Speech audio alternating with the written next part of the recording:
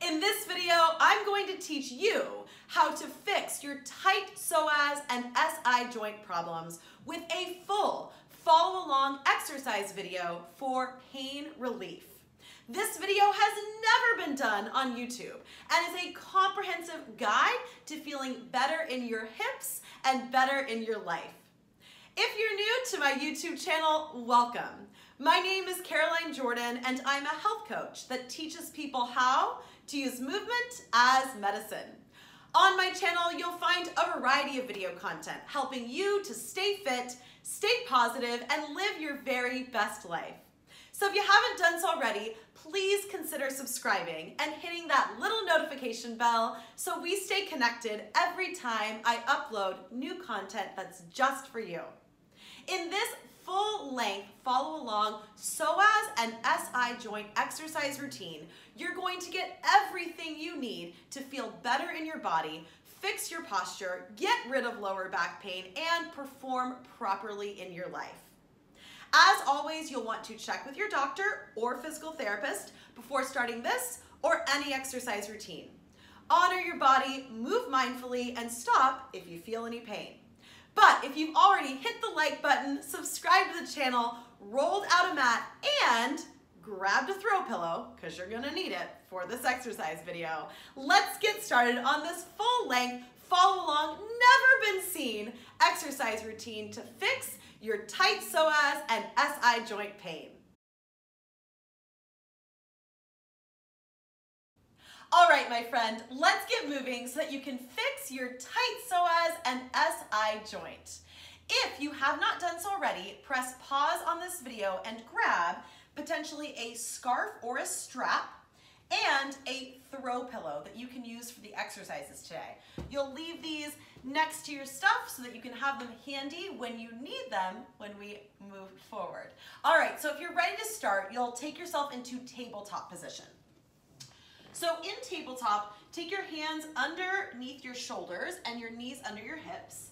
Find your belly button and find a nice neutral spine.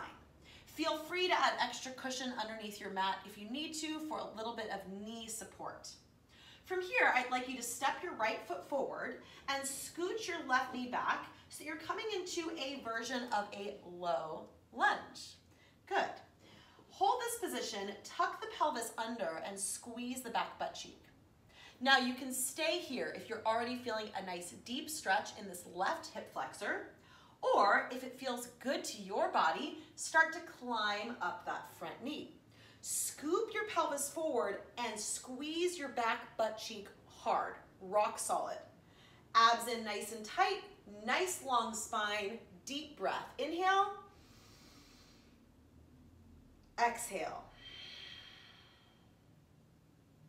As you continue to stay in this stretch with either your hands on the floor or on your top thigh, I want you to imagine lengthening through the top of your head, softening through your shoulders, and releasing through the front of your body.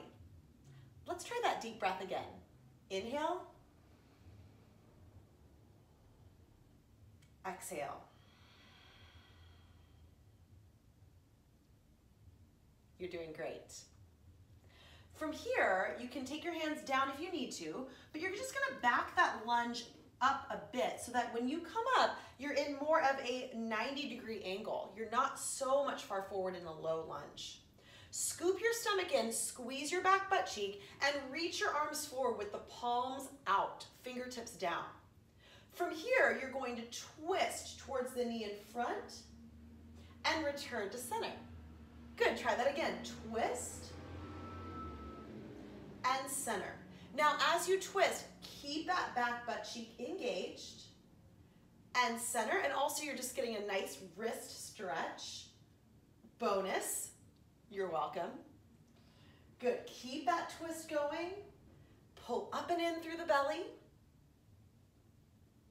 Let's do one more together. Twist, center, and relax. Come back to that tabletop position. So you'll slide your right foot forward or back, and then take your hands underneath your shoulders, knees under your hips. You should already feel a difference between the sides. Movement is medicine.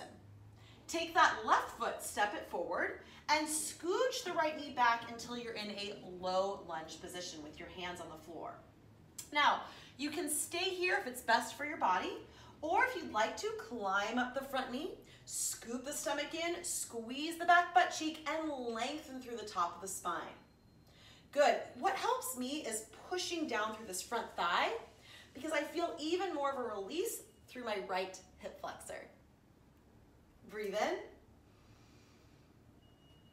Breathe out. If you feel your low back here, come out of the lunge a little bit. Maybe it's too deep of a stretch for you. So modify as needed so you feel the front of your thigh and your hip flexor and not your lower back. Listen to your body. Let's take one more. Deep breath in. Long breath out. Good job. From here, you can take your hands back down to the floor and slide that front foot backwards so that when you come up, you're in more of a 90-degree angle, what I call proposal lunge. Caroline, I love this video. Let's get married together. Not quite, but you know where I'm going. Abs in nice and tight. Squeeze the back butt cheek and reach your arms forward with the palms open, fingertips down. From here, inhale. And as you exhale, twist towards the front knee. Return to center and twist. I want you to use your breath here to help you lift and lengthen and release. Remember, if we're not breathing, nothing's gonna let go of tension. So you've gotta make sure there's some oxygen as we keep moving. This is your last one. Come back to center and release. From here, take that front leg back to a tabletop, and I'd like you to slowly lay down on your belly. Grab your strap if you think you'll need it. We're going into a mat quad stretch. So with your belly on the mat, you'll take your hands down, giving yourself a pillow for your head, and you'll reach back and grab hold of one ankle. Now this is where your strap comes in handy. You can strap up the foot and hold here if you're not quite flexible to grab the foot yet with your hand. Hold it down here, abs in nice and tight, and let your forehead rest on your hand as a pillow. Push your thigh into the mat and squeeze your back butt cheek so you're feeling a great release through the front of the thigh and the quad. Breathe in. Breathe out. Isn't that just amazing? This stretch is one of my all-time favorites. Let's hold it here for another moment, taking a big breath in and a big breath out. Great job. Release that foot carefully, and then all you'll do is reach your knee out to the side, coming into what I call sleeping pigeon pose. So it's not quite pigeon, but your knee is at a 90-degree angle, and your ankle is out forward. So you're feeling a nice stretch in that inner thigh. Now, all you can do here is just relax and send positive thoughts to your hips. Nice positive thoughts. So as you breathe in, I want you to imagine yourself getting lighter and looser and releasing pain. You can inhale the good things and exhale the painful things. That feels amazing. From here, I want you to gently bring that leg back to center, back to the start, and let's try the second side. So if you used your strap on the first side, use it on the second. You'll strap up your foot or reach back to grab the ankle, let your forehead rest down on the mat, and pull your heel in towards your bottom. Now again, like I mentioned earlier, if you're feeling it in your lower back, it might mean the stretch a little bit too deep for you or your form is slightly off. So adjust and modify as needed. You should stop if you feel any pain. And you're smart. I know you know the difference between good stretch and bad stretch. So stop if this isn't smart for you. Breathe in. Breathe out. I could do this every day, and actually kind of do, so that my hips are happy and my movement is going well. Breathe in one more time. Great job. Carefully release the foot, and then I'd like you to take the right knee out to the side, coming into that sleeping pigeon pose. Try not to hike your hip up. Try to just let the leg land naturally where it feels best, and let yourself soften into this stretch, allowing your hips to release and you to relax. Breathe in. Breathe out.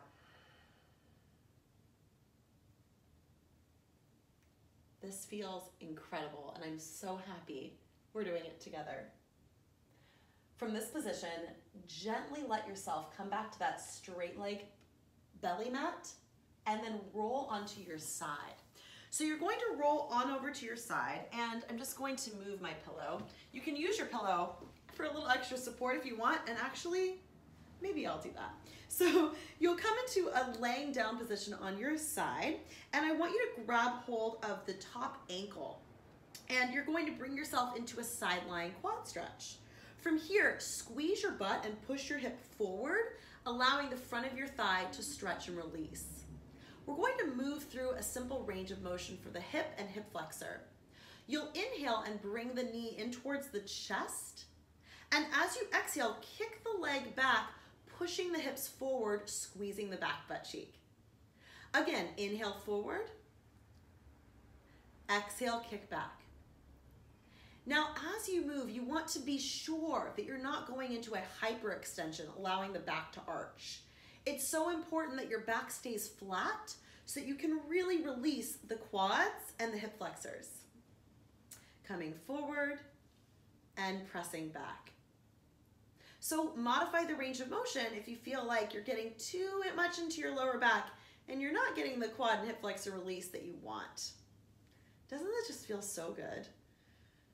Gosh, again, this is a video you can and should do every day. You'll have to let me know if you try it like 30 days in a row, and if you feel better in your posture, your lower back. That would be amazing. I guarantee that could be a success story for you. I challenge you. Give me a success story. Good, this is your last one. Bring it back and relax. From this position, you'll lay onto your back, and I would remove the pillow if you're using it for your head. Take the same leg that you just worked on top of the thigh, coming into a figure 4 position with the legs. Flex this top foot and either stay here or guide the legs in towards your chest, stretching through the piriformis.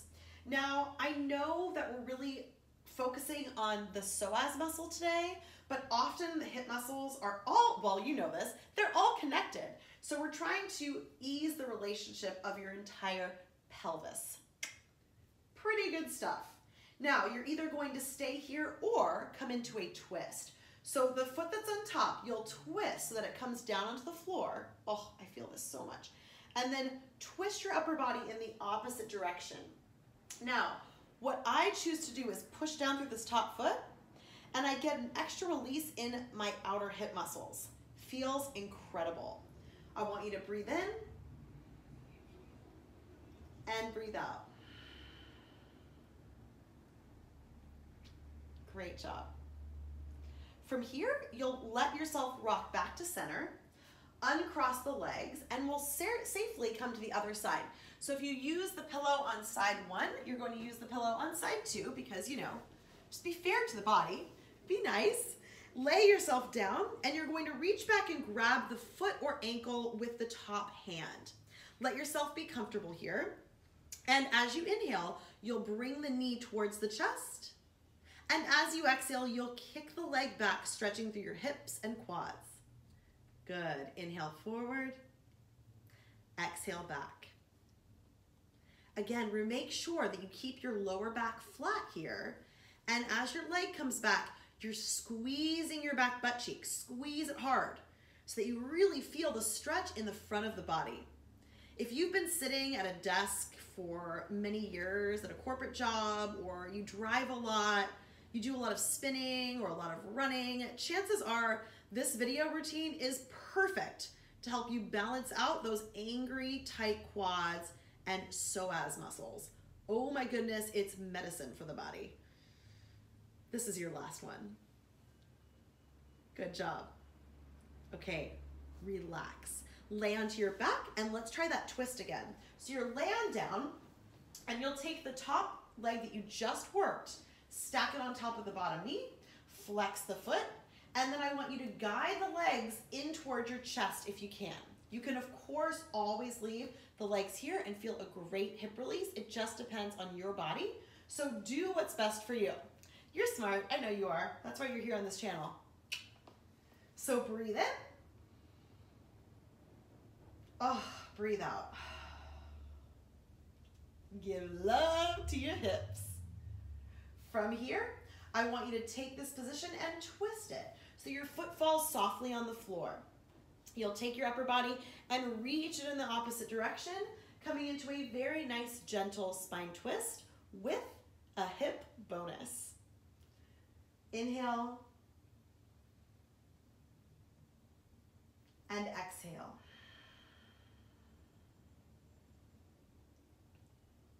I'm so proud of you. This feels so good. But sometimes it's hard to remember to take time to feel good throughout our day. Showing up is often the hardest part, but you're here and you pressed play, and hopefully you'll feel better after all of this work. Bring it back to center, gently uncross the legs, and take a moment. So now we're going to move into a few exercises to kind of reset the pelvis and the SI joint.